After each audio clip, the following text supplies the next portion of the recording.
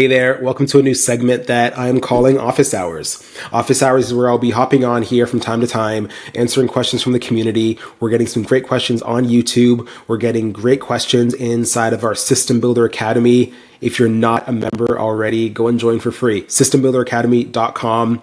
Join in on the conversation, network with other ops professionals, and learn about Asana. There's lots of free resources here, so hop on in.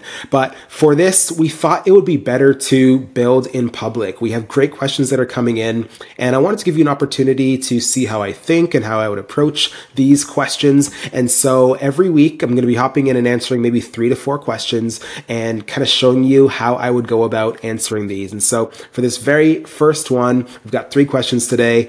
And the first one comes to us from Lewis Brake. It says, "Thanks a lot, man. Love your videos. Could you please create a video of budget control in Asana, kind of how to control estimated hours versus actual so that we can have an idea how far we are from the cost baseline?" Yeah, that's a great question, Lewis. I'm going to hop over to our demo space. I'm just going to build this out live. If you don't want to watch all this, you can speed up, but I'm just going to create some stuff here and kind of go for it. So I'll keep this all really baseline. As we know, we're going to want to bring in our 2 custom fields for estimating time.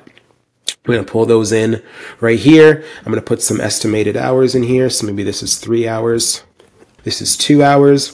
And then for actual, I'm going to put in, 30 minutes on this task. And then on this task, I'm going to put in maybe 45 minutes. Great. So we've got an hour and 15 minutes tracked there so far. So I guess, Lewis, unless you want to jump in and elaborate after this video is posted, we want to be able to track our budget. Right? And currently there's no way to have a shared field from, say, the overview section that goes to our portfolio section. And so I'm going to show you how I would approach this. One way you can do it is you can have the budgeted hours here. And so let's say we've got 20 hours for this project, right? We can come back over here to our list view and we can do the same thing. I'm going to customize and I'm going to, maybe I have a budgeted hours already. No, we don't. Let's just pull that in right there. So let's just call that budget, create another task here. Maybe we'll call this project budget like so. And then we've got our, of course, that's a dollar amount. Let me remove that one from the project. I'll go create a real one. Pull that in a second. We'll call this budgeted hours like so. And then this will be number. Yeah, I think we'll just keep it there for now. I'll pull that over so I can use it later. And then there we go. Let's put in our 20 hours. Great. So we've got our 20 hours and we can see at a glance, what this looks like. But if you have multiple projects that you're managing this way, it's going to be pretty difficult to keep everything organized. So next, what I'm going to do is I'm going to go up to our portfolio and I'm going to create just a new portfolio. First one, let's call this Office Hours.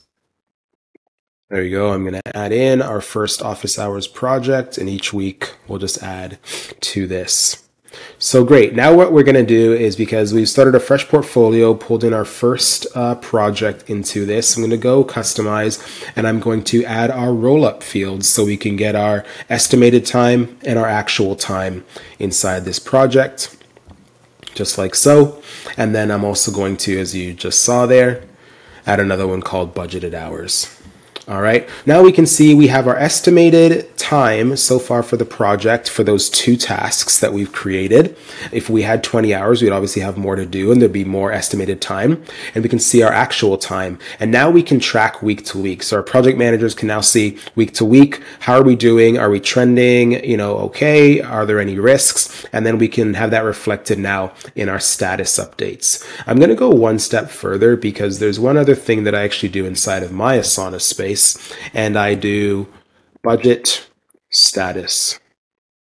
And I say under and over. I keep it really simple, just like that.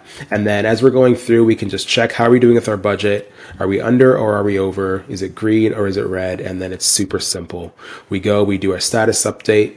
We're on track. And then I would go in and I would check the status there. I would make sure that we're also updating our other properties here and then make sure that everyone is kind of on the same page. So let's post that status update.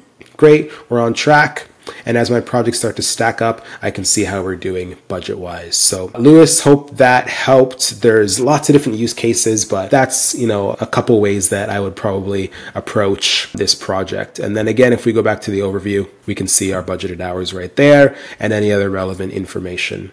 What I would still love to see is within this overview section to have the roll-up that we just put in the portfolio, where here we can see a roll-up of estimated hours, actual hours, and then our budgeted hours. That would be really cool to have overview fields synced to the portfolio.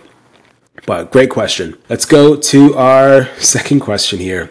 Is there a way to show subtasks in the dashboards? Yes, there absolutely is. So go back to our demo space here for a second. I guess I got to build out some subtasks now. So let's do that. And maybe we'll populate some data.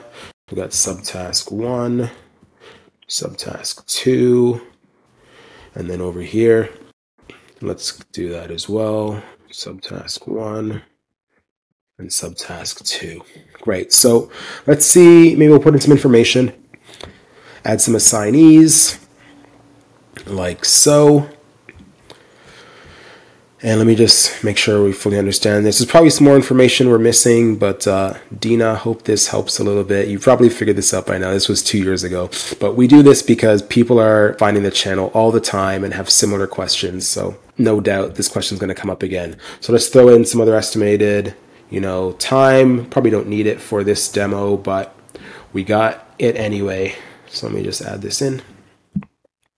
There we go. So now we have the opportunity to go check out the dashboard. So let's assume we have our different custom fields. Asana does a great job of getting us started, where it can tell us how many tasks are there. Maybe I'll complete some of these tasks. It tells us how many tasks we have overall, what's complete, what isn't complete, and it gives us an opportunity to save some time, really, without having to build out all of those, dashboards. And so we've got some completed tasks, some incomplete tasks, some overdue tasks, and then total tasks. And actually, I'll go one step further because we don't have any due dates here. So let me do, this one could be overdue. Maybe they're both overdue. Like so. And then let's just put some random times or dates, like so. This is what it would be like if we're actually doing a workshop. So thanks for following along. Let's go back to our dashboard here. Great. So we've got 3 completed tasks, 4 incomplete, 1 overdue, and then 7 total tasks within this. So obviously, as we know, this is a summary of all of our tasks. This is taking the top line 3 parent tasks, which is our project budget, our task 1 and our task 2. And then it's also showing us the subtasks, the 4 subtasks that we've added in. So as you can see, there are no filters here. You can do this on any one of these charts, but the way that you're going to get the information you need is by going in and adding these filters. So you may have missed it if you're not using dashboards or reports, but now you can go in and select off subtasks, where you only want to show subtasks and information relevant to subtasks, or you don't want to show subtasks. So now it's showing those top 3 tasks. And so how I would then name this is total, maybe parent tasks. Right, and then we can go in. Another feature that you may have missed if you weren't looking is now we can duplicate charts. And so now I can go back in and I'm just going to change that one filter. And this is going to be total sub tasks, like that. And then of course we can have one that again is all tasks. So that's one of the ways that you can do it. Dina, I hope that answered that question. Check out dashboards if you haven't. There's lots of new things that Asana is updating all the time, and they make it really simple for you to tinker around with it and get exactly the data that you need. All right. Last question for this very first segment of office hours. And if you're liking this, if you like the questions, if you're wanting to learn Asana and you want to know more, like I said, join the System Builder Academy. We even have an event coming up. We're calling it Asanathon. This is my very first virtual conference. I'm so excited about this because I've been thinking about this for such a long time, and it's finally happening. So we've got a stellar lineup. There's going to be a panel discussion with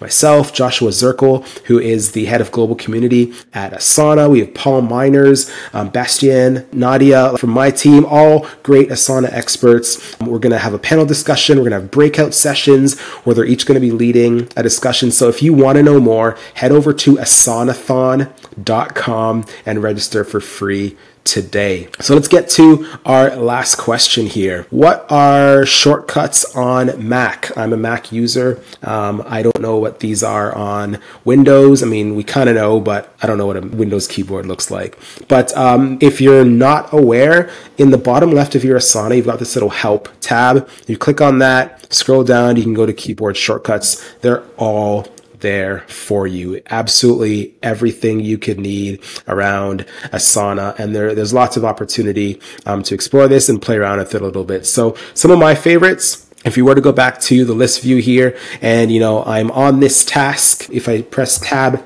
M, it automatically assigns it to me, and then tab D updates the date for us and opens up that date field. Tab P, which I use often, is something that I'll do for multi-homing tasks to other projects. Tab C gets you into the comments space, so you can start commenting right away. All right, and then if you want to complete a task, you got to select that task, and then you press Command and Enter, and it will complete that task for you. So there's lots of use cases. If you're unfamiliar and you forget about that little help shortcut right there, you can come in here and it will show you the most used shortcuts. One that I love to use, and I'll often tell people, is the follow-up shortcut. On the Mac, Shift Tab F like that, and it creates a follow-up task for you. And so if you've assigned this parent task to someone else, you need to remember to go back to it. You can easily do so by doing the Shift Tab F, and then it will create a copy of that task right here that you can go back to, and then you can assign this due date for whatever you want to. If you want to have some fun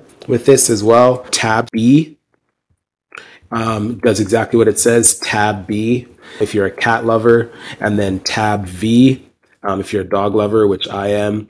You can just do this all day long. Look at all those cute puppies. And then as soon as you click, it's gone. So hope you found this helpful. This is, again, our first office hours. Submit your questions, comment on this video, ask whatever questions you want. We'll be literally pulling them from these videos. If you don't want to comment on YouTube or you don't have an account, no problem. Head over to the System Builder Academy and ask the question there, register for free. And don't forget, if you want to learn more about Asana, if you want to hear from industry leading experts on how they use Asana and what the future of work will look like, head over to asanathon.com and register for the event. Thanks for watching as always, and we'll see you in the next video. Bye for now.